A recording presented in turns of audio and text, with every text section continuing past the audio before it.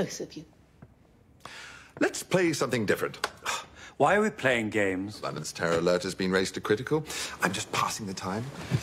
Let's do deductions. Client left this while I was out. What do you reckon? I'm busy. Oh, go on. It's been an age. I always win. Which is why you can't resist. I find nothing irresistible in the hat of a well-traveled, anxious, sentimental, unfit creature of habit with appalling halitosis. Damn. Isolated too, don't you think? Why would he be isolated? He? Obviously. Why, size of the hat? Don't be silly. Some women have large heads, too. No, he's recently had his hair cut. You can see the little hairs adhering to the perspiration stains on the inside. Some women have short hair, too.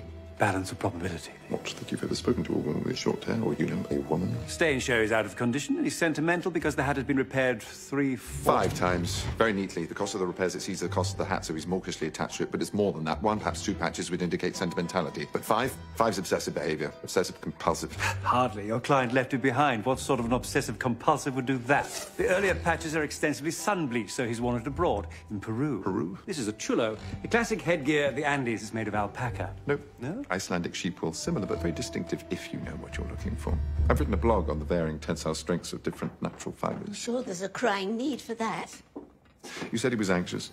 The bobble on the left side has been badly chewed, which shows he's a man of a nervous disposition. But also a creature of habit because he hasn't chewed the bubble on the right. Precisely. A brief sniff of the offending bubble tells us everything we need to know about the state of his breath. Really? Elementary. But you've missed his isolation. I don't see it. Plain as day. Where? Therefore, we'll see. Tell me. Clean as the nose. Tell me. Well, anybody who wears a hat as stupid as this isn't in the habit of hanging around other people, is he? Not at all. Maybe he just doesn't mind being different. Doesn't necessarily have to be isolated. Exactly. I'm sorry? He's different, so what? Why would he mind? You're quite right. Why would anyone mind? I'm not lonely, Sherlock.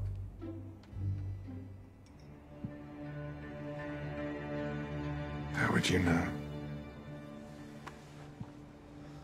Yes. Back to work, if you don't mind. Good morning. Right. Back to work.